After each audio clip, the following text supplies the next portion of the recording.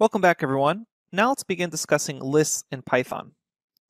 Lists are ordered sequences that can hold a variety of object types, and they use square brackets and commas to separate the objects in the list. For example, here we can see a list of numbers 1, 2, 3, 4, 5. And lists, just like strings, support indexing and slicing. And lists can also be nested and have a variety of useful methods that can be called off of them. Let's explore all these concepts in a Jupyter Notebook. Let's begin by defining a variable called myList, and we'll set it equal to the numbers 1, 2, 3. So here we can see that a list is defined by these square brackets, and then we have every object type separated by a comma.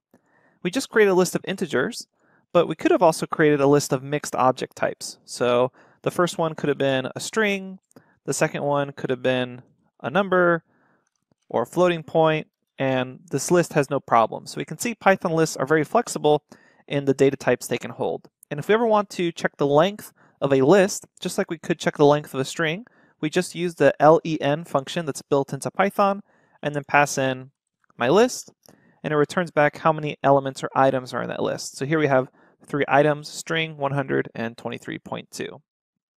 Now, just like a string, because a list is an ordered sequence of elements, we can use indexing and slicing. And this works just like a string. So let's show you what I mean by that. I'll say my list is equal to, let's say 1, 2, 3, run that.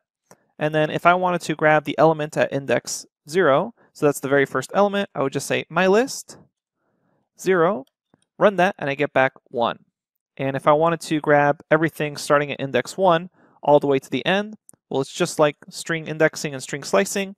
I would say, hey, start at index 1, colon, go all the way to the end, and then we have 2 and 3. So this slicing and indexing works just like a string. And you can also concatenate lists together. So let's see this right here. I have my list right now, which is 1, 2, 3. I'm going to create another list, which is equal to, let's say 4, 5. And I can say my list plus another list, and it will concatenate to a new list, 1, 2, 3, 4, 5. Notice here, I'm not actually saving this result. So if I were to call back my list or another list, I can use tab autocomplete here. I still have those 2 separate lists. If I actually want to save this, I need to assign it to something. So we can say new list is equal to my list plus another list. And then if I check out new list, now it's 1, 2, 3, 4, 5. Okay, so those are the basics of lists. So notice right here we have the indexing, slicing, and concatenation. That should feel pretty similar to a string, except what's different than a string here is that we can actually mutate or change around the list. Remember back when we were trying to change letters around in a string, it wouldn't let us. A list has no problem in that manner. So if I check out my new list, it's 1, 2, 3, 4, 5. Let's go ahead and change one of these elements. Let's change 1 to be in all caps. What I could do is say new list at position 0 is now equal to 1 in all caps. Now let's make it really obvious that we're changing it. So I'm going to say 1 all caps. And now if I take a look at my new list, I have 1 all caps, 2, 3, 4, 5. So that's a way you can actually mutate or change the elements that are already in a list. And that's something that differentiates it from a string, besides the fact that it's also holding different element types in braces and commas. So again, strings, you can change them and affect elements inside of them. Another common operation that you may want to perform is to add an element to the very end of a list. And the way we can do that is we say new list dot and hit tab here, and you should see all the various methods that are available to you in a list. The one we're going to show here is the append method. An append allows you to append a new item to the end of a list. So we'll say append 6. And after running this, what we're going to see is that if I check out my new list, I have 1 all caps, 2, 3, 4, 5, and I have 6 now. So notice how append does actually affect the list, and we call this affecting it in place because it permanently changes that new list. to have an element at the end of this.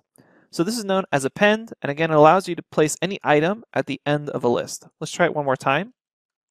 We'll say new list, append, let's say 7, run that, and let's check our new list, and I can see 1 all caps, 2, 3, 4, 5, 6, and then 7. Just because I'm very zoomed in here, it's kind of cutting it off, but if you were to zoom out, you'd start seeing it in a more normal fashion. All right, so we know how to add things onto a list. Let's talk about removing items from a list. To do that, we can use the pop method. So pop is actually going to pop off an item from the end of a list. Let's show you what we mean by that. We're going to say new list dot pop, open and close parentheses. Remember, for a lot of these method calls, if you don't have parentheses there and you just run them, it's going to report back, hey, that's the pop function inside of this new list object. If you actually want to call it, then you need open and close parentheses. And later on, we'll discuss the differences between methods and functions.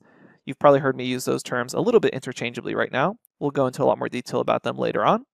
But right now, we saw that we said new list.pop, and it's popped off the 7, and it's actually returned it as well. And if we take a look at what new list is now, it no longer has the string 7 in it. Now it just goes up to the string 6. So let's actually save the result of a pop. So we can say popped item is equal to new list, and I'm going to say dot pop, and when I run this, what's going to happen is this popped item is now the item that was at the end of that list. So I can copy and paste this, popped item, and now I have 6 saved as the pop item, and it's no longer as part of my list. Now, a common question that arises here is, hey, I don't want to remove something from the end of the list. I want to remove it at a specific index. For instance, I want to remove the 1 all caps at index 0. Well, it's actually no problem. You can pass in an index position into the pop.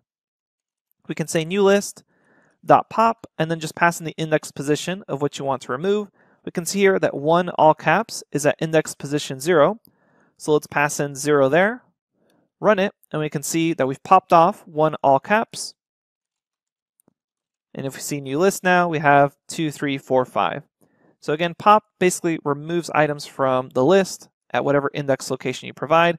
By default, the index location is -1, the very end of a list. So reverse indexing also works with a list, just like it worked with a string. A few more methods that I want to discuss besides pop and append, which are going to be really common methods you're using, is sort and reverse. So to do this, I'm going to create a new list. Let's zoom in here. Or I'll redefine new list. And I'm going to redefine new list to be a couple of letters here, but we're going to have them sorted out of alphabetical order. There we go.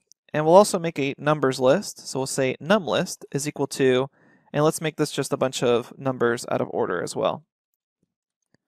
Okay, so we have 2 lists. If we ever want to sort these lists, what we can do is call the sort method off of them. We can say new list, sort, and you can use tab autocomplete to do this, open and close parentheses, and this is actually kind of a special in-place method because it doesn't actually return anything. Instead, what it's doing is it's going to sort new list in place, meaning that it doesn't return anything. Instead, when you call back new list again, it's now sorted in alphabetical order, A, B, C, E, X. And that's an important distinction to make because a lot of times beginners will do something like this. They'll say, oh, my sorted list is equal to new list.sort. But what's going to happen here is because new list.sort occurs in place, it doesn't actually return anything for you to assign. So when you call my sorted list, you get back nothing or none. And you can actually check the type of this, and it's going to say that it's a none type. And what none type is the type for a none object. So there's actually a special object in Python called none. Notice the capital N there. And this is just something you can use to indicate no value. And a lot of times people hold it as a placeholder, but really what it is, it's the return value of a function or a method that doesn't actually return anything. So it's a common default return value for functions that maybe search for something and may or may not find it, for example. So that's an important distinction to note here, that when you're using this .sort method, it's actually occurring in place, so you're not going to be able to reassign the result to something else. Instead, if you did want to do that, what you'd have to do is say new list .sort, and then say my sorted list is equal to new list, and then when you run that, you can have my sorted list. I'm using tab autocomplete there, and you'd get back your sorted list. So let's try that num list again. So right now num list is unsorted. If I call the sort method off of it, and I check num list again, now it's sorted. All right, let's also discuss the reverse method off a list. As you may have expected, it's going to reverse everything in your list. So it's just reverse, open close parentheses, run that, and it's also in place, meaning it doesn't return anything. And when you call your reverse version of your list, now you have 8, 4, 3, 2, 1. All right, that's really the basics of lists. And the most important methods to understand are the append method and the pop method, as well as the sort and reverse method. And just like strings, we're able to perform indexing and slicing. So if we come back up here, we're able to say indexing as well as slice notation like up here. So that works just like you would expect it to work as it did in strings. The only thing to note here is, unlike strings, we're able to do reassignments like we did up here with a list. Okay, that's the basics of a list. Coming up next, we're going to discuss dictionaries. I'll see you there.